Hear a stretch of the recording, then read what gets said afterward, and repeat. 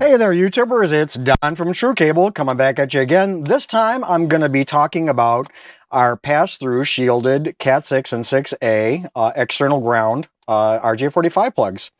These particular plugs are very uniquely designed, so it's easy to bond your cable shield, and they're going to fit all of our Cat6 and Cat6A shielded cable, whether it's indoor or even the big outdoor direct burial stuff. So this is a staggered plug. It does stagger the conductors. It is also pass-through, so the wires do pass through the front of it, and then they get shaved off with our crimper. And even though there's not a strain latch in the plug, that being a piece of plastic in here, there is a provision so that you don't have to disengage your strain latch pressure bar on your trueCrimp tool. And of course, there is also an external ground on there. And in conjunction, I'll be demonstrating our new pass-through crimper all-in-one version. We call it the version 2 trueCrimp tool, and it has an adjustable strain latch pressure bar on it, although you don't need to adjust it for this particular plug, and external ground crimp cavities, not to mention a really good stripper. So let's get to it, and let's terminate some cable here. All right, so we're going to go and terminate our one of our cables here. This is category 6A riser shielded, and it's one of our thicker cables. And we're going to unlock our tool and strip off the cable jacket. And this stripper works pretty darn good. It handles 6mm to 8.00mm cable jacket outer diameters, and it puts a good score on there, but it doesn't seem to nick the conductors. I usually put about 2.5 inches through there, and then you close the tool all the way. And then just turn it around one time. That's all that you need to do. Lock your tool up. And then when you start pulling your cable apart there, you see it's got a good score on it, but it didn't actually cut through that cable shield. Now that's pretty cool. The next step is to remove the drain wire.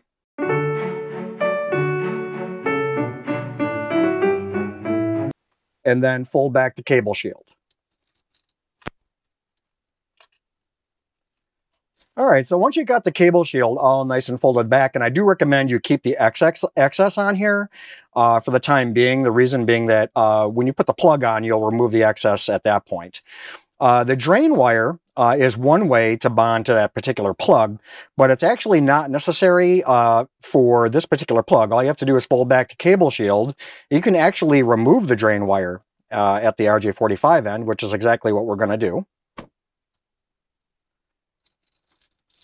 Then you're going to proceed and remove any of the insulating wraps, such as this polyester plastic wrap here.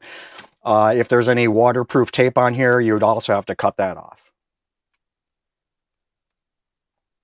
Now, when you're removing the spline on this cable, the best thing to do, and this is just in general with a spline, is don't cut straight across. You're going to leave too much of the spline left over. So just fold your conductors into a star pattern, and then you're going to have 4 wings on the spline that you need to snip here. Rest your clippers on your cable jacket at a downward angle, and clip each wing. All right, so once you've got your spline wings all clipped, it's just a simple matter of twisting, and it removes. And as you can see, it leaves a very, very nice removal there. There's no excess spline sticking up, which is going to help greatly with putting on a plug. The next step is to untwist the conductors, and the piece of cable jacket that you stripped off earlier is a very good tool to do that. Start them with your fingers like so, and then just simply untwist each pair. Whoops, if I can keep it from flying off on me. And then simply untwist each pair down for all 4 pairs. Okay, so once you get all of your pairs untwisted, the next step is to remove these kinks that are in the conductors. So the best way of handling that is, especially with these thicker 23 AWG conductors here, is to use a smooth metal dowel rod like this. A screwdriver shaft will work too, and a work glove. And believe me, you'll appreciate the work glove, especially if you're doing lots of these guys. You're going to end up with a really sore thumb, because what you do is you start at the very bottom of the conductor at the cable jacket, and then run it between your thumb and the rod. And about 2 to 3 passes is enough for these particular conductors. Okay, so the next step before you start working with the conductors is to prep up your plug. Now, it comes out of the bag with this 45-degree angle. I have found that when trying to get the conductors in order and getting them into the plug, that this collar sort of gets in the way. So bend it at a 90-degree angle or slightly past it so it looks like that. And that way it's not in your way when you're putting in the conductors there. We're going to use the T568B sequence. Now, you can use either the A or the B. It doesn't matter which one you use. Neither one is better than the other. Just make sure that you're using the same sequence at both ends of your cable. That's the main thing. So the B sequence is white, orange, orange, white, green, blue, white, blue, green, which will cross over a little bit, then white, brown, and brown.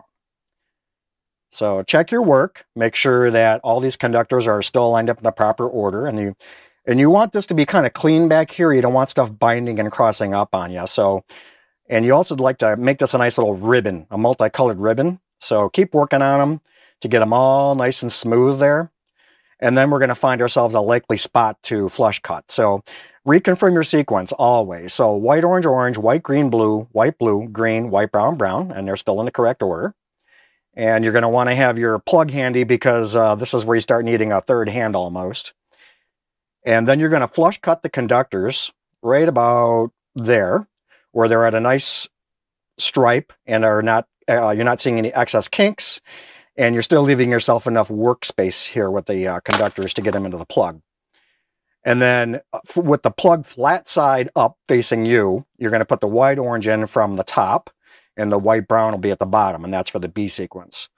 And once you start putting them in there, they're going to automatically stagger for you. So you're going to want to reconfirm that these conductors are still in a proper order. So the way you do that, of course, is once they come out the nose here, you want to see white, orange, orange, white, green, blue, green, white, brown, brown. And they are still in the correct order. The next step, and sometimes this is necessary, you might need to take some lineman's pliers and ovalize the end of the cable. That can happen if you're dealing with a really thick cable. Now, this one is on the edge of needing it, but I'm going to show it to you anyway. What I'm going to do is I'm going to take the oval cutout here in these electrical lineman's pliers, and I'm going to inline form this cable jacket. And you don't have to put a lot of pressure on it, just enough to make it fit into that rectangular hole, because you got a circular cable and a rectangular hole back here. And then that's going to let you slide it in there quite a bit easier. So that's basically it right there. You want to slide it right up to this point right here. There's a ledge, and then you'll see the conductors and then the golden contacts. So that's as far in as that cable is going to go. And then the next thing you're going to want to do is actually remove any excess of your excess foil. And I just, right at the end of the plug is fine. It does not have to be under the collar or anything. You can just throw this out. And then hinge up your collars like so. So that it's in line with your plug. Because we hinged it down earlier to work with it. Now we got to hinge it back up. So there you go. It's hinged up.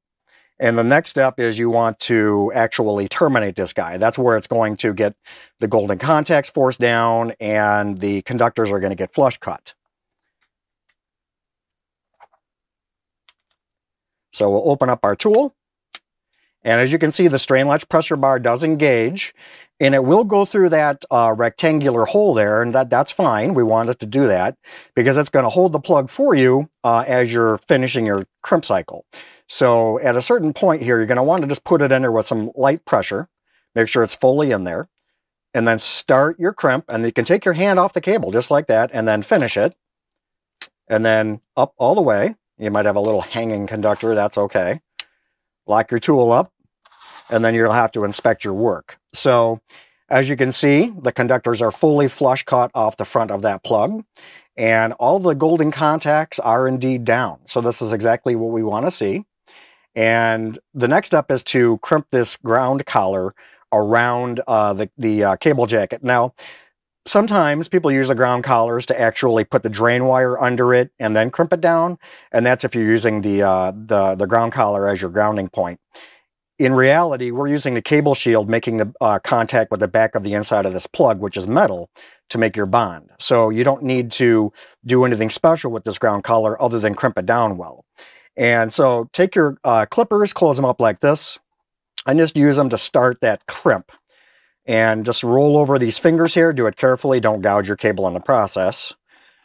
And this takes a little bit of practice like anything. Just get them started, pre-started like that. And then you're going to need to open up your crimp tool and make use of the rear ground cavity here. And the way you do that is you're going to, with this particular cable, and it does vary by cable thickness, there's times when you can use just the first ground cavity and crimp it on there nicely. Like with our outdoor shielded Cat6, you only need to use this one. And there's times when you can get away with just using the small cavity too. But in this particular case, we need to use both to start the crimp, then finish the crimp. And it has more to do with the cable thickness than anything else.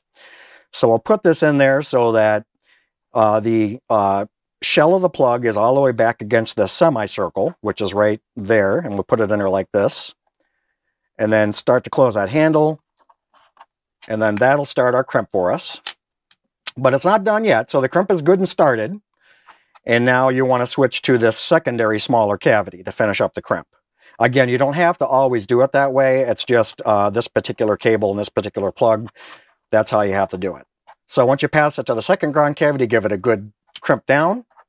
And there we go. We've got a fully terminated and crimped down plug.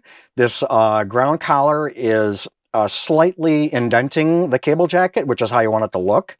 You don't want it too loose, and you don't want those fingers mashing into your cable either. But it's on there and good and tight, not coming out, and it's ready to go and plug into something. So anyway, if you have any questions, please leave anything that you would like to say or any questions in the comments below.